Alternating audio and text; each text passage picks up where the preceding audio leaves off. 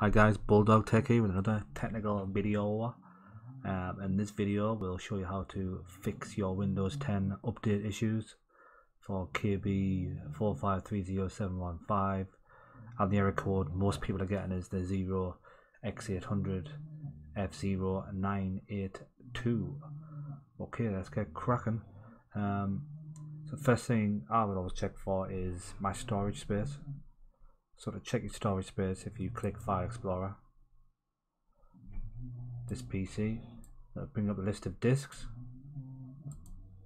For me, I have plenty of space for an update, but make sure yours isn't red. If it's red, please free up some space, then re-download the update and apply it, and I'm sure it should work. If your space is okay, move on to the next step. Good thing to always try is the Windows Update Error Fix, which is a software from Microsoft. I'll leave a link in the description. Yeah, it's fix Windows Update errors. If you scroll down, it'll ask you a question of what operating system are you getting the error on, which is obviously Windows 10, but you do the same for Windows 8.1 and 7. So we select Windows 10. And the next step is to download the Windows Update Troubleshooter. It's going to take seconds. So there it is there, WU10DIAG cab. So we click that. Then asks us to select what the problem actually is. So ours is Windows Updates. Then click Next. Detecting problems. Issues might be found. Troubleshoot with administrator permissions. So if we click Try Troubleshooting as an administrator, that'll rerun the software as an administrator. So we will then select Windows Update again, select Next, detecting problems, check for pending restart. It should only take a couple of seconds, and hopefully it'll fix the issue for you. But for me, it couldn't identify the problem. So I will then close the screen down and move on to the next step. So the next link is the Windows Update Catalog. So this is a massive catalog of updates produced by Microsoft. Every update they release should be in this catalog. So the update is this here.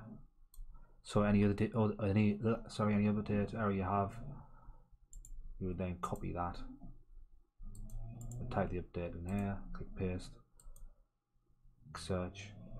As you can see, there's 4 updates. So what we're looking for is depending on the architecture of your PC, if it's 64-bit or if it's 32-bit. To find this out, if you don't know it already, you can right click your start button, select system,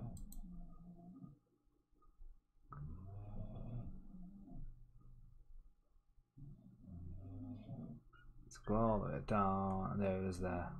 System type 64-bit x64-based processor. So I will then download this one here, which is 300 megabytes. Once I've downloaded, it will then try to install the update. Hopefully that works for you. If it doesn't, move on to the next step, which is to reset the Windows service update service. So for this we need to click Start, type CMD, right click your mouse, run as administrator, we then select yes. So what we need to do now is copy and paste each command,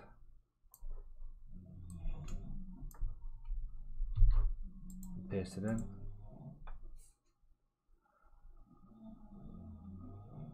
Stop, yep, yes.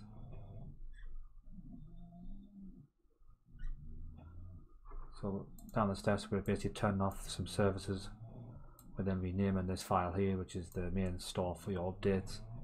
Then we're renaming this file. Then what we're doing is restarting all the services, basically reinstalling the update service. So you can see there, successful, successful, successful. So from that, you would then go to your Windows updates again and try reinstalling the update, and hopefully all these steps is basically fixes your issue. Please post in the comment section and let us know if it's worked for you. I'd like to thank you, take your time for watching, and I'll see you in the next video.